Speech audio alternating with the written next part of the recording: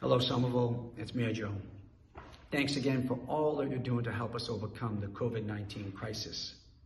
I wanted to talk a little bit about how the crisis is impacting our gig workers and our artist community. Somerville, and you may not know this, is second per capita only to New York City for artists in our community. In our city, art fills our neighborhoods everywhere. Artists have been the fuel of our most recent economic revival. Art speaks to our creativity, our originality, our diversity. It's part of our DNA. And during the first few weeks of this crisis, thousands of gig worker and artist jobs were lost. And even though they've been hit hard, they're still making art. Porch Fest has turned into Couch Fest. They're even making protective facial covering. So I wanted to speak about two initiatives to help our gig workers and artists.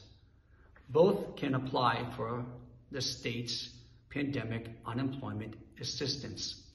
And this is unemployment assistance targeted for non-traditional workers.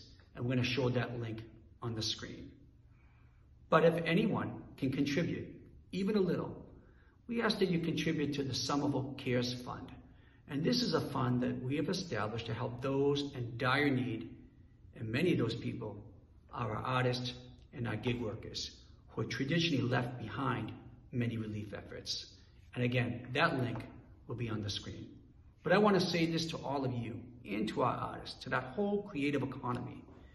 You are so important to our past, present, and future economic revival, and I promise to you, we will continue to embrace the value that the arts and the creative economy brings to our city. And we'll continue to explore and invest in programs to make sure that when we get to the other side of this crisis, you're in a position to thrive and be part of our city. Thanks, Somerville.